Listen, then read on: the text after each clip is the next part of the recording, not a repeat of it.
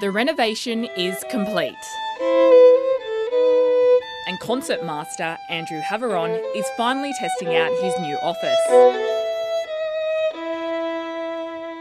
The concert hall at the Sydney Opera House has undergone a major transformation. Since it opened, artists and audiences have bemoaned the poor acoustics.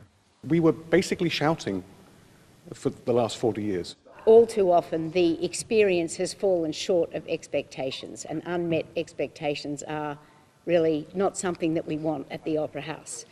But with this upgrade we have corrected that imbalance. Acoustic reflectors and a new state-of-the-art sound system have been installed, along with a new lift and passageway. The upgrade has been dubbed as the largest and most ambitious construction project since the Opera House opened in 1973.